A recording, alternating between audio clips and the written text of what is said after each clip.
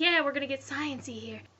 Over everything, what up? My name is Comet, and today on the Vulcan Reapers, I'm doing a vlog. Yay! Apparently it's my turn. So recently my cat's been sick, in case you couldn't tell by the title of the video. That's what we get to talk about today. On Saturday, yes, this last Saturday, Milo was confirmed to have something called a portosystemic shunt. I really hope I did that in the right direction. Which is really just the fancy doctor way of saying he has a liver shunt. Which, to put it simply, is basically a tube that takes his blood either around or straight through the liver without letting it process within the liver.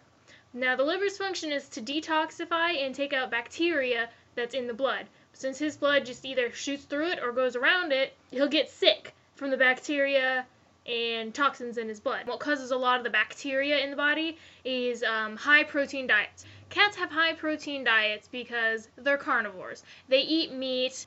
So with this shunt, he can't have protein. Come here. Oh no, yeah, you know what's coming. You know what's coming.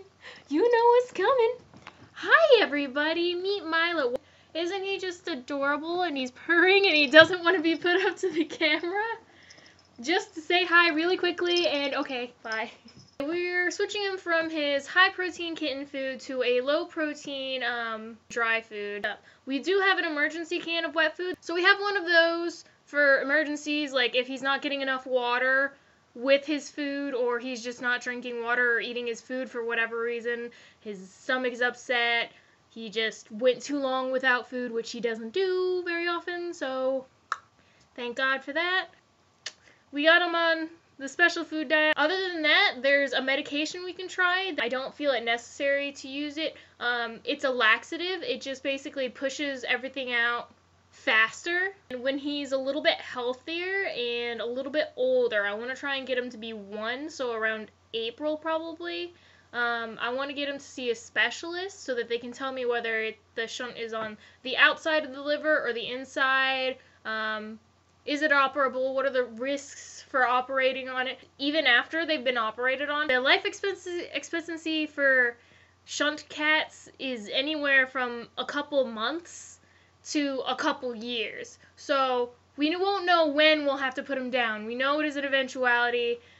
I already cried and accepted that in my blanket cocoon. I'm not... Those are the options for now. I will not hesitate to put him down if he's in pain.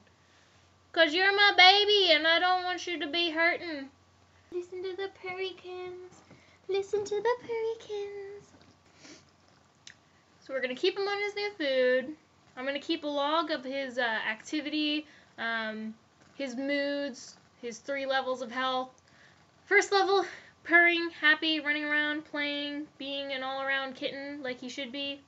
Highest level of health. Lowest level of health is when he doesn't move and he drools. And then the mid-range is pretty much anywhere between he's not drooling, but he's not purring. That's it.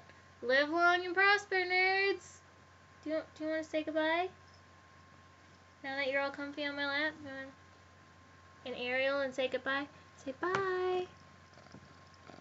Say bye-bye. You don't even care. Say bye-bye. Sorry about the quality, too. I'm doing it on my webcam. Boop. Boop.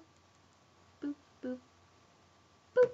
Oh, yeah, I cut and dyed my hair, too. It's actually very short. It's all gone. All of it's gone. Bye! Hey, Milo, who do you love for kicking on the heat? Who do you love for turning the heater on? Huh? Who do you love? Who you love? Who you love? Who do you love?